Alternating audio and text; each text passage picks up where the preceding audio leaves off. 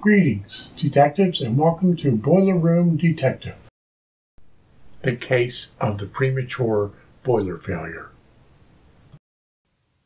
I was out to dinner on a Saturday night with my family when a friend texted me a picture and said, "This is what I'm dealing with tonight." The photo showed a boiler low water cutoff filled with mud and dirt.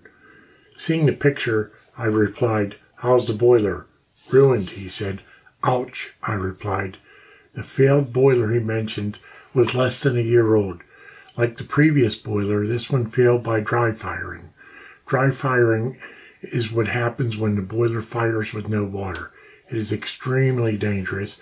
An explosion could occur if cool water is pumped into an overheating boiler.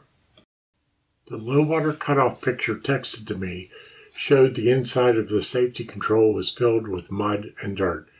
The mud and dirt held the float in place and fooled the boiler into thinking the water level inside was at a safe level when it was actually empty. For some reason, the boiler only had one low water cutoff.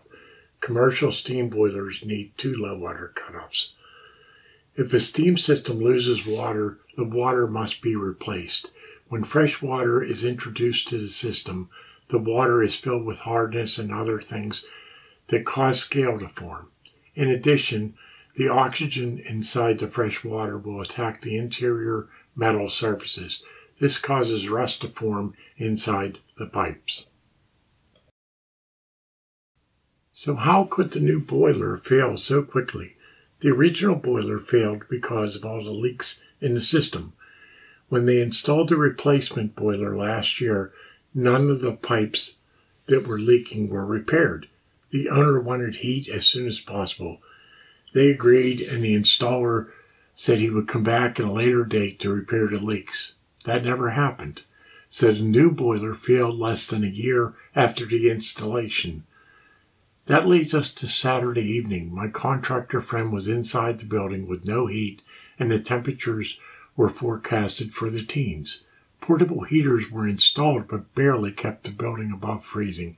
It took a week for the boiler to be replaced. This was before COVID, when parts were still available. Who knows how long it would take for the parts to be available now. The owner refused to pay for the new boiler, saying it was less than a year old. The manufacturer said the warranty was voided because maintenance was not done. This left my friend in the middle. The owner called the insurance company and informed them that the boiler they just paid to replace needs replaced again.